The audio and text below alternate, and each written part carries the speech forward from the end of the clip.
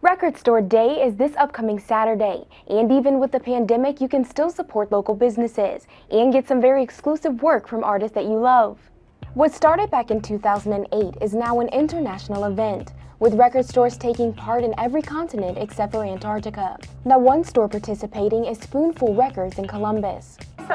Used the new records, so people are often surprised to learn that they never stopped making vinyl records.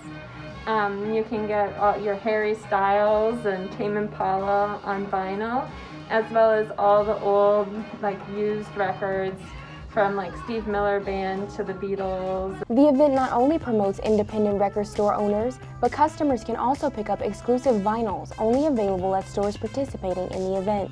This is a Grateful Dead box set, and the Deadheads are just awesome. They're such huge fans of everything, so we always have people come out for the Grateful Dead stuff.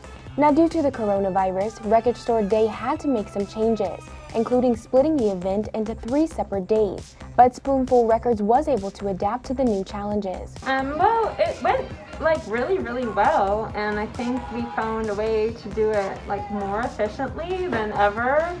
In years prior, you stood in this long line, and then we let in 40 people at a time, and it was kind of a scramble to find this exclusive release that you wanted. And now we give people a form while they're standing outside. Then they can go sit in their cars or whatever. They just have to come back at 8 o'clock when we open.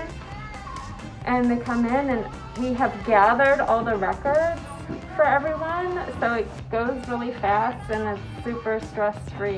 It turns out that listening to vinyl records at home alone is a pretty safe pandemic activity. Yeah, I think it's turned us into a stronger business because we have more avenues to sell the records and more avenues for the customers to pick them out or pick them up.